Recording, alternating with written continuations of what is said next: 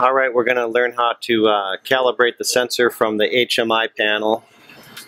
First you'll have to log in, so you press the logo and then press login, and you'll want to log in as supervisor. So you press supervisor and then enter, and the username for supervisor is super, all in lowercase.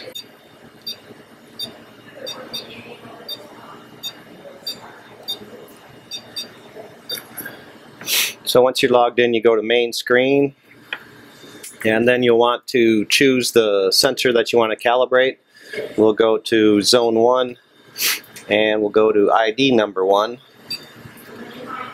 And to get to the calibration screen, we can see that it was last calibrated on 6/1/2017. But to get to the calibration screen, you'll press the sensor, and then over on the left hand side you'll see the word calibrate. And to zero the sensor, what we'll do is, it's in the calibration mode, and we just press the zero now, and the sensor will automatically go into its zeroing routine.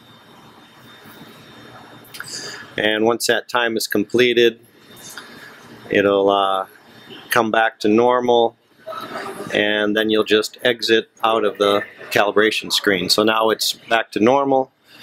Press main menu.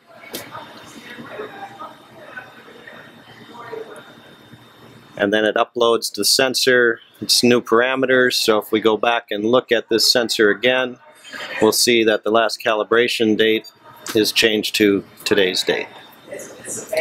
And that's the end of the zero calibrating of the sensor video.